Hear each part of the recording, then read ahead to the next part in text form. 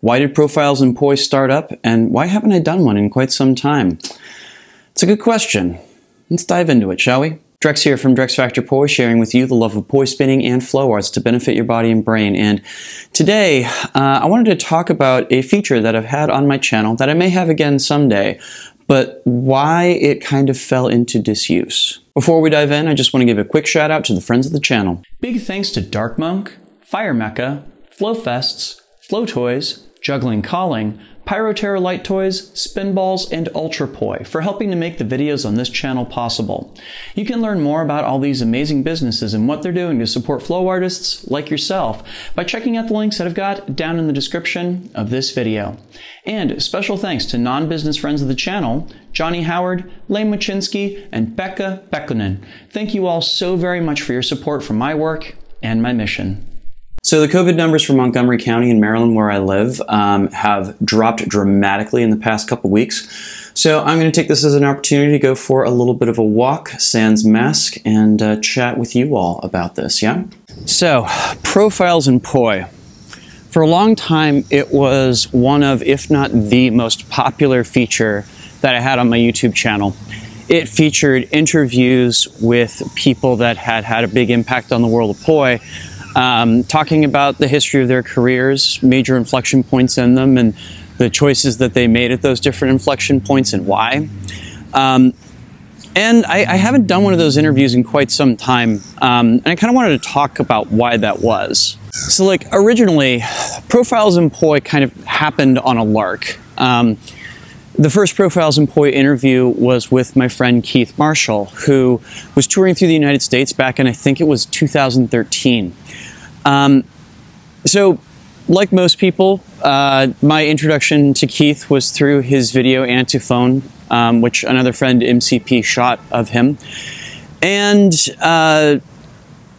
it was kind of fascinating meeting him because from his video, I assumed that he was going to be this really kind of rough and burly biker type. You know, he had those big long red dreads, and he always seemed to be wearing a scowl whenever you saw him in a video. And much to my surprise, Keith turned out to be one of the sweetest human beings that I have ever met in my life. He and I got to be really close friends. He came and stayed with me for a little while in DC, and we got to know each other really well. I'd venture to say probably we got to know each other better than most people in the flow arts have ever gotten to know either one of us individually. And there was a part of me that kind of wanted to like show people this other side of Keith, you know, not the like, you know, big burly biker type with the scowl on his face, but this really sweet dude who had this like adorably high squeaky voice and had really thoughtful things to say about how we practice and why he does the things that he does. So at Flame Festival that year, I sat down and I interviewed him. And, you know, just because I was doing it at the time, my friend Teddy Petrosky was also at Flame, and I sat down and talked to him too. And so those two interviews became the first of what turned out to be a series that I did for several years to come afterwards. Mainly it came about because once I had told Keith's story and shared with the broader world what an interesting person he turned out to be, I realized there were a lot of other interesting stories to be told out there, and especially because we are notoriously a subculture that is terrible about writing down our history. I thought that this could serve a useful purpose in, you know, kind of laying down the who's and what's and wheres of how this art came to be. So for years after that, as I was touring through the festival circuit, whenever I ran into somebody that I thought was going to have a really good story, I'd try and sit down and talk with them. And the results sometimes were mixed. Sometimes that conversation would be hours long. You know, Zan Moore, Alien John, Nick Woolsey, all of them I sat with for such a long time, and it became really difficult to edit down their interviews at a certain point. Others, like Kate McCoy and Chris Kelly, I actually had a really difficult time getting them to talk about themselves for a variety of different reasons. Those interviews didn't last nearly as long. And in every single case, the core question for me was, who has an interesting story to tell? You know, Alien John basically jumped from creating some of the most foundational tech poi frameworks that we all still use to this day to selling fiber whips, or, you know, talking with Zan Moore, who made a very, very clear choice about when he was going to disengage with the poi world that still to this day kind of blows my mind. And of course, I also wanted to tell the story that was the foundations of poi as we know it in a modern context. And then as I put those videos out, I started to notice something in the responses to them that made me a little uncomfortable. So like, in my mind, when I sat down to talk with somebody, again, it was because I thought that they had an interesting story to tell. But a lot of people that were watching those videos kind of thought of it as like, this is the moment where this person arrives, regardless of the fact that many of these people had careers that were years or even a decade longer than my own. And it became a thing that people started making demands of who I would interview. Now, here's one thing that's incredibly important to recognize about each and every one of those interviews. The only way that they were able to happen is if I ran into the person physically at an event. You know, our paths would have to cross. I would ask them, hey, can I have like an hour of your time to sit down and interview you? And, you know, we can then get several minutes worth of B-roll for me to edit over it and everything. And, you know, there have been plenty of people that I have asked to do that over the years that just didn't have the time available. One of my big regrets, of course, is that I tried and didn't manage to get John Alvarez to sit down with me for an interview at the last Fire Drums that I saw him at. You know, likewise, I'd love to do Liz Knights at some point, but we haven't been able to have our paths cross at such a time or such a place where she has the mental or physical spoons to do that. And so when people started making demands, all of a sudden it started to feel a little uncomfortable, because not only was it, you know, I was doing the best I could in terms of the physical availability of both me and the people I was trying to talk to, but also there was another disturbing pattern that was kind of emerging from it. Namely, I couldn't help but notice that a lot of the people that were demanding more interviews were demanding interviews with people that were their friends or they themselves. Like, in their minds, they were waiting for me to come around and interview them.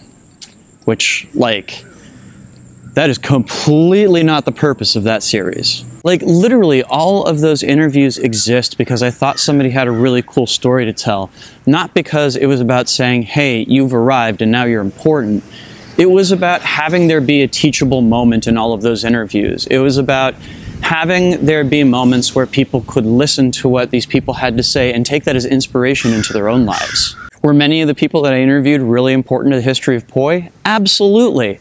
But you know what? That was never the point to me. The point to me was always, what inspiration can other people take in terms of how they structure their career and their choices with the prop? You know, there were several people that I interviewed that are not considered super famous to this day.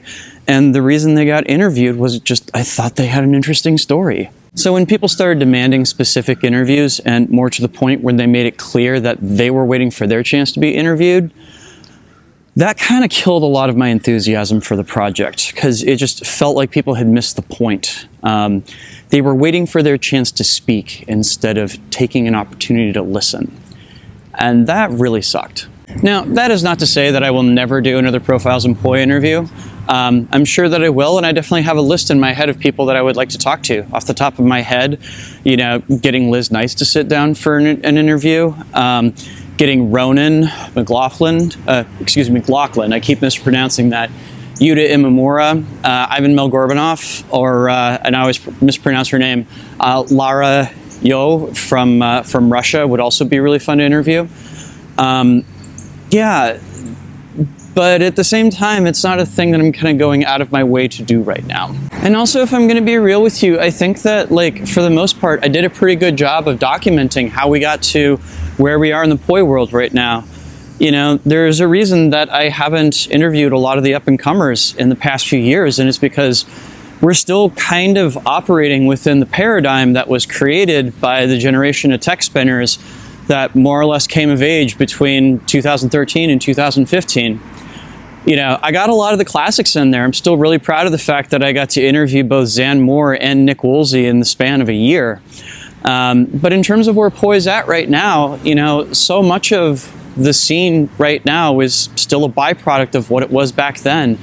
I don't think there's been a huge amount of innovation or people that have taken their careers in new and exciting directions since then. So it kind of seems like the documentation that I did back then is still kind of the paradigm that we're in to this day. Although ironically enough, there is actually a lost Profiles in Poi interview. There's one that never got posted, and it's actually Tim Goddard interviewing me, which I just didn't trust myself to edit my own story. And at one point, Teddy Petrosky was going to edit it for me, but just kind of fell through. So, yeah, there is actually a missing interview, but I don't think it's the most important one by any means. Now, I do just want to throw in one bit of quick clarification before anybody comes into my comments section on this stuff. Is this me saying that there are not interesting stories out there in the Poi world right now? Absolutely not. I am sure that there are. In fact, I think that probably this period of Poi history is going to be a particularly fruitful one for talking about how people have adapted to rapid changes. You know, I think that the introduction of TikTok and the ways both in which vertical content formats as well as content discovery algorithms rather than following individual artists is going to result in a whole bunch of interesting changes to the flow arts worlds. But I also think we're in the early days of that, and that it's probably going to take another couple years for us to really sort out what the impact of that has been on the scene. And also, it has to be said in full honesty, like I definitely don't have the same kind of visibility on the scene that I did back in, say, 2013. I've been a bit of a homebody these past few years, for obvious reasons. But in the meantime, if you're one of the old heads who's waiting on new Profiles in Poi interviews, I cannot tell you when that might happen. I would have to travel in order to do such a thing, and I'm kind of averse to that right now. But never say never. And if you're one of the newer followers of my channel that have no idea what Profiles in Poi is, I will go ahead and link to the playlist of Profiles in Poi interviews so you can go discover them and learn a bit of Poi history from the people that created it. I think like the biggest thing that I want to get across here is just, you know, I started doing those interviews because I found people that I thought had really interesting stories to tell, and I wanted to inspire other people with them. So, yeah, I think that if you're looking for recognition, if you're looking to feel important, looking to feel as though you've arrived in the Poi scene, look for other ways to do that than getting me to sit down and interview you, because it's not just that that's a big drain on the time of the people that I sit down and talk to, it's also a big drain on my time. Those interviews take forever to edit. So I want to make sure that it is in service of telling a story that I'm really passionate about too, you know?